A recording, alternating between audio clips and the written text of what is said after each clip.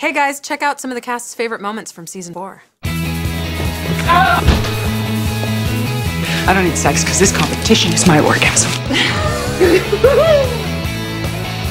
Awkward. Excuse me? Oh my God.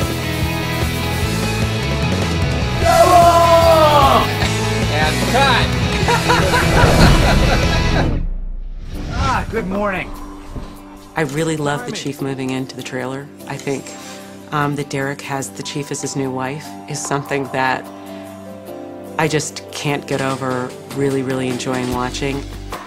Dry cleaning. Yeah, you want some coffee? And tell them that there is a stain on the left sleeve of the blue one. He's like the adult, and at the same time he's a kid when they're out of the hospital. I'm thinking Godfather tonight. Sounds good. I'm gonna make him an over the gay reviews. It's Brando. Yeah, got that. So they kind of seek a kind of unholy alliance with each other, you know, and it makes for some fun. But also, I think there's some poignant stuff that comes out of it too. I'm just saying that a man who is up fishing at 3 o'clock every morning is a man in pain over a woman. I've got a country western song. I'm pointing out it's a thing we have in common, Derek. Christina is very eager to work with me. I pulled all the x-rays for tomorrow's scheduled surgeries. And what am I supposed to do with them? Oh, I thought I could put them in the OR if you needed me to. Well, I don't, but I think she has to learn some things first. Yang, Stevens. Dr. Yang, Dr. Bailey has requested your capable hands. Dr. Stevens, take over prepping Mr. Knowlston for surgery. But wait. Oh, just take it up with Dr. Bailey, Yang. Han sees a lot of herself in Yang, you know, and that, in the sense that she knows she's very good at what she does. Good for you. Refusing to trash him, rising above. That's very impressive. I am going to follow your example, Yang, since she wants to make sure that she earns it. It'd be easier if you did it under fluoro. Well, I already have the TEE here, so I'm doing just fine. But you could reach it better if you... All right, forget it. I'll do it myself. Gown, please. I've got this. No, if you had done it... Shut up and let me work. Let her work, Dr. Hahn. Mandy! Marcus. There's this moment when Bailey runs into her old boyfriend. Mandy? Every time her old boyfriend speaks to her, she starts giggling like a schoolgirl and just gets silly, silly, silly, silly, silly as can be. You do have atrial fibrillation. And Erica Hahn actually mocks her in front of people. A treatment plan you could have made yourself, Dr. Bailey, if you weren't acting like such a blithering idiot.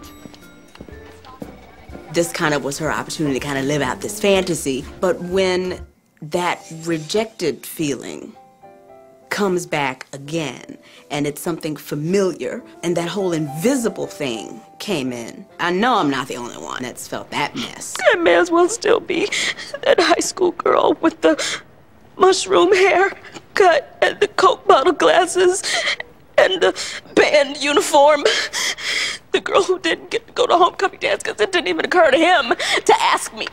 I like having a scene where she's doing all the talking, I just listen and react, because there's a lot you can do without saying anything. The conversation between Derek and Bailey, where Derek admits that he was a acne-covered band geek. I'm just going to say one thing. In high school, I was 110 pounds, and I hadn't yet figured out hair product. And I, too, wore a band uniform. Sax. Oh. Probably one of my all-time favorite Grey's moments. I would have been honored to take a girl like you to homecoming.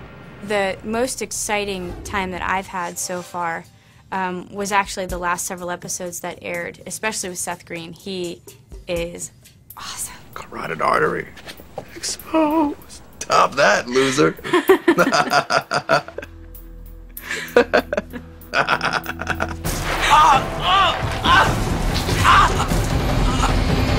Hold still! Okay.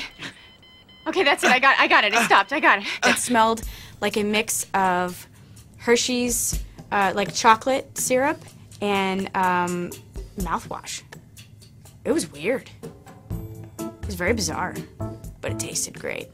Are you speaking the vagina monologues now?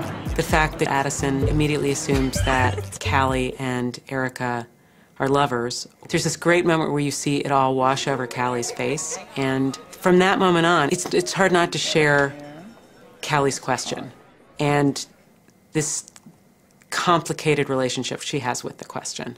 She's sort of fearless in terms of their kiss in the elevator. And I think for the first time, Callie finds herself sort of losing herself in this person, and it's not really about she's a girl. I think it's more about the person, for Callie at least, because she's never had this experience before. So, why the brain? Why biology's crown jewel? The Derek Sydney date, which is just so awesome. It was the headset with the magnifying glasses that tipped the scale for me. But it's also that moment where Christina and Meredith are sitting and they're realizing, oh my God, Sydney Herron might be the next one. I think they're on a date. That's definitely a date, right? Maybe she's dying. You know, I don't know what the world would be without Sydney Herron, because every once in a while when things are getting a little grim, you just need a little dose of Sydney to put things into perspective. Yeah, she's funny. She's a funny character. Derek. Sydney. I'm a lot of woman. Okay, I bring home the bacon. Fry it up in a pan, serve it with eggs or on a sandwich or crumbled up in a Cobb salad. Well, you do a lot with bacon. Not just bacon. But Derek, I bring a lot of things to the table. I didn't know like a pork product was quite that versatile, but apparently Sydney probably can build a car with bacon. You saved her life. The kissing scene.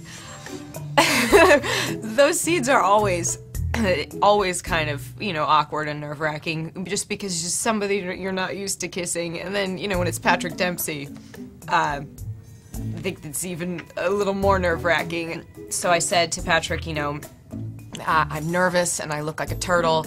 I have no hair. This is terrible. And he, instead of consoling me, decided to make fun of me the whole time. Thanks. That was... Okay. Your voice is shaking. I'm an imperfect person.